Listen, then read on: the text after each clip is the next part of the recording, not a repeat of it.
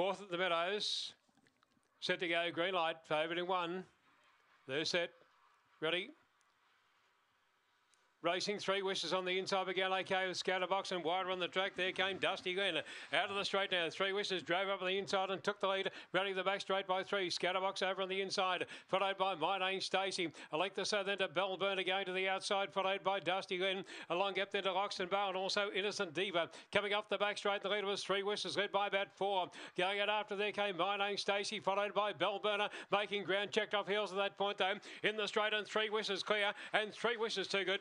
Second spot tight. Maybe My Name Stacey just over Bellburner, followed by Dusty Lynn. Behind them Scatterbox, and they were followed by Innocent Diva and Loxton Bale. And the time is showing around 30 and 19.